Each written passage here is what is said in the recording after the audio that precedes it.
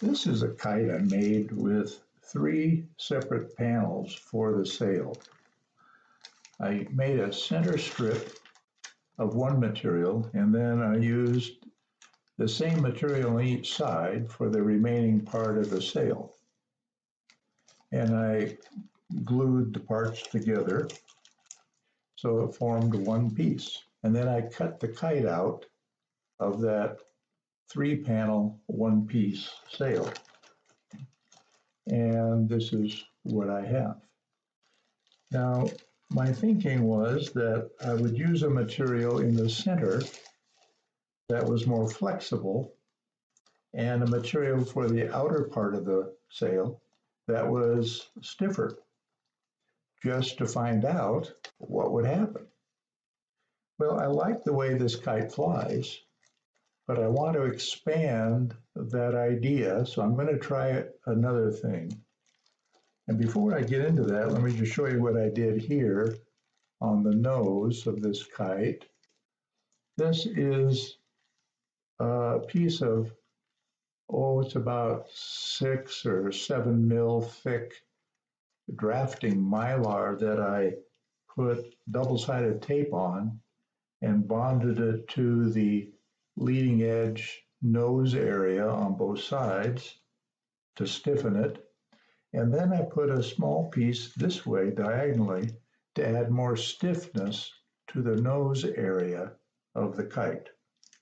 And I'm not sure yet whether that's a plus or a minus, but I'll just, since it's on this kite, I thought I'd just show it to you. So what I'm going to do next is I'm going to use a piece of white Orcon, which is extremely flexible, very lightweight. I'm going to use it in the center of the sail, and then I'm going to use the same material. It's called cellophane, and it's about 1 mil thick, maybe 1.2 mil thick polyfilm that's relatively stiff when you compare it to the flexibility of Orcon or some other materials. So I first cut a strip of Orcon. This one is about 2.5 inches wide, I think is what I got it. And I'm going to bond on each side of this strip a piece of this red polyfilm, or cellophane is what its brand name is, I think. I bought this material here at papermart.com. So what I did is I cut 2 pieces of this red material and I overlapped them on top of my piece of cutting mat. And I'm simply going to cut both of them at once in order to know that both are going to be matched when I actually bond them to the Orcon. So I'm just going to use a razor blade to cut it, and I don't know if you can actually see this or not, or whether you care. But anyway, I'm just going to use a razor blade to cut it along my straight edge. And I'm just cutting it in order to make sure that it's pretty straight and that both sides of the film are equal. Now, once that's done, I've got a little bit more to do here. I think I'll just cut this with a scissors. This is the tail end of it, it won't matter. So now I take away the excess here, this strip that I cut away. And now what I'm going to do is take my cutting mat out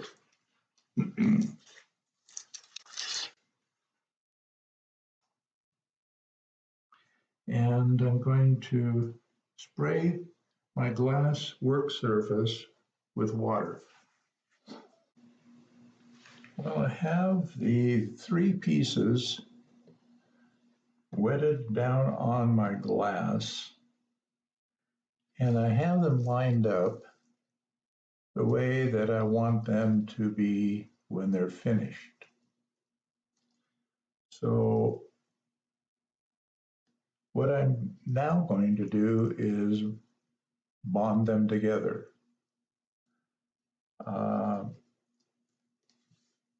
The bonding can be with double-sided tape, which is the easiest, I think, but I have not had a great deal of success with the tape holding the bond as strongly as contact cement does. So even though contact cement is messier to deal with, especially for me since I'm kind of sloppy anyway, but I'm going to use contact cement. Now I have a little bottle of it here. It's weldwood.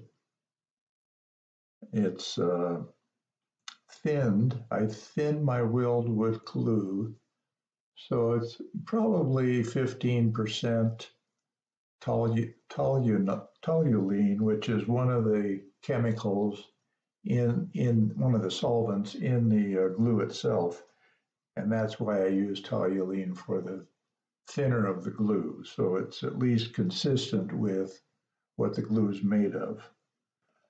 And then I'm going to use a small brush and brush it onto the surfaces that I want to be bonded.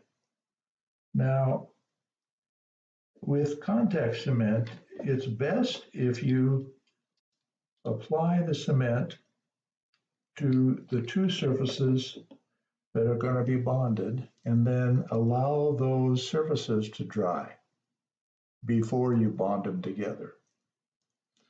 So that isn't always practical for me. I'm just a little too impatient sometimes.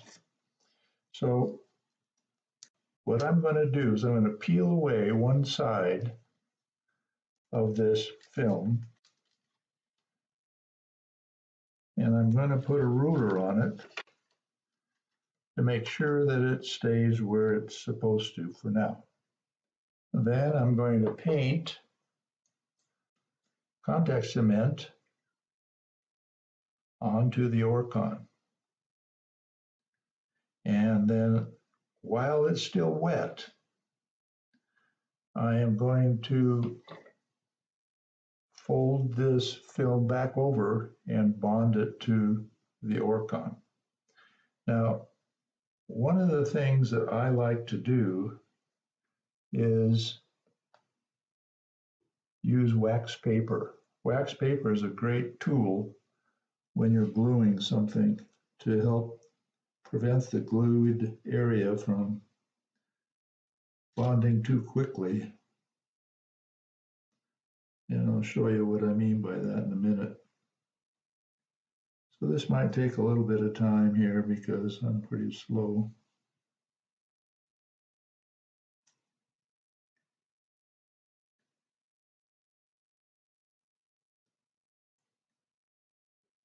Now it's also possible that this glue is going to get on the glass, and we'll want to bond the materials of the sail to the glass. And that does happen when you do it this way. And what I do in that case is not worry too much about it really, because the glass is wet. And so the water really does a good job of minimizing the bonding capability of the glue So, and then I'll just very carefully put this back where it was onto the Orcon, smooth it out while the glue is wet. Now, this isn't the strongest way to use contact cement, but I have found it to work pretty darn well. I never had a seam like this come apart. I have had seams like this come apart when I use tape.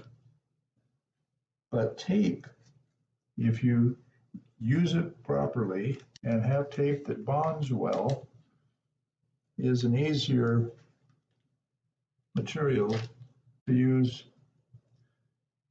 and many kite makers prefer it because it's so easy and it's not as messy. This is quite messy by comparison.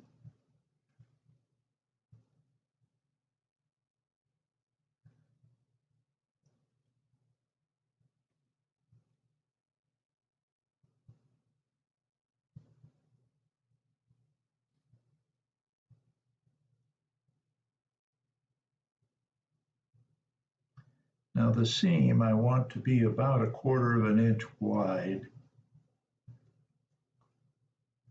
It doesn't have to be that wide, I don't think, because the bonding strength of the glue is pretty good. It probably doesn't require that, but I have always felt that a little more is going to do a better job.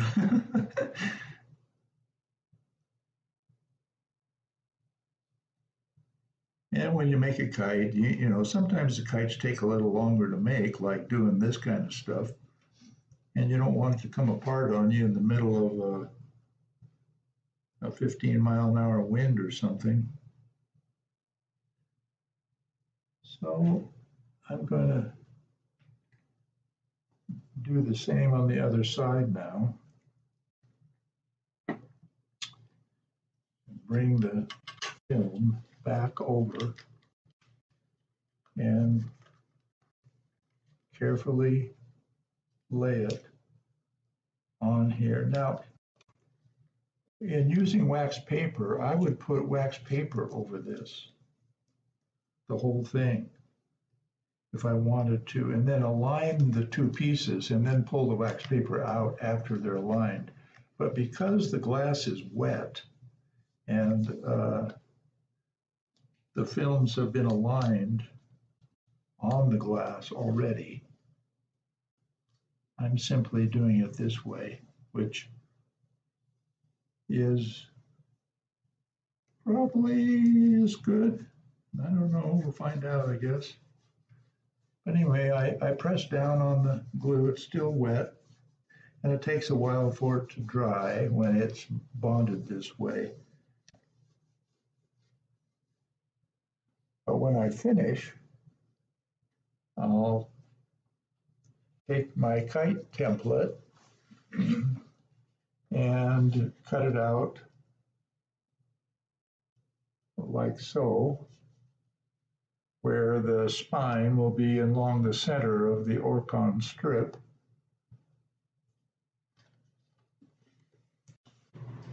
Well, I wetted my glass surface again and spread out the 3-piece sail.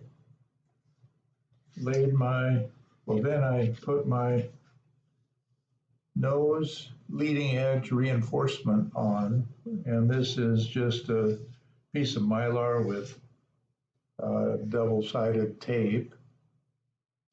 I didn't put it all the way to the spine. You can see the spine line right here. I wanted this to be flexible enough to allow the nose area of the kite to form a little bit of a V when the wind hit it. I don't know if that's a smart idea or a dumb idea, but it's one that I've been exploring, and so far I like the results. So on this kite, I'm going to continue with that idea. And I just put my template on it, and I used a hot cutter and cut around the film. So now I have a completed three-piece sail that has the reinforcing for the nose. Now all I need to do is put on my spine, the bow, complete the kite.